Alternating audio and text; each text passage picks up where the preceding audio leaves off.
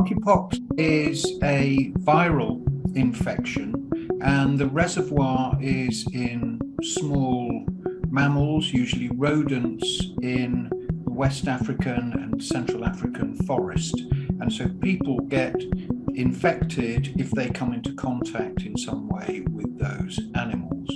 It can then spread from person to person, but it's not very efficient at transmitting. It usually starts with fever and headache.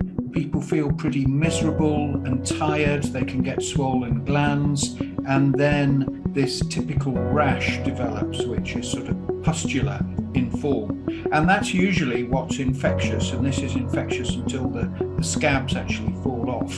Monkeypox is closely related to smallpox, which was eradicated several decades ago. And it's clear that smallpox vaccine does give some cross protection against monkeypox.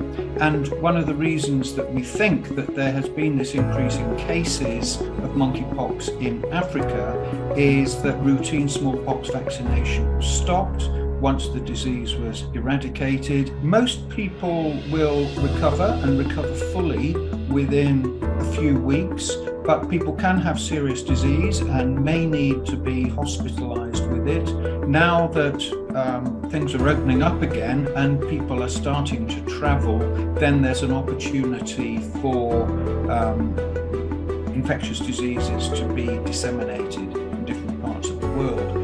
There's no need to panic here. This is not going to spread and get into the general population and cause an epidemic like coronavirus has. But even so, this is a pretty large cluster over what appears to be quite a large area. Hi everyone, George Stephanopoulos here. Thanks for checking out the ABC News YouTube channel. If you'd like to get more videos, show highlights, and watch live event coverage, click on the right over here to subscribe to our channel, and don't forget to download the ABC News app for breaking news alerts. Thanks for watching.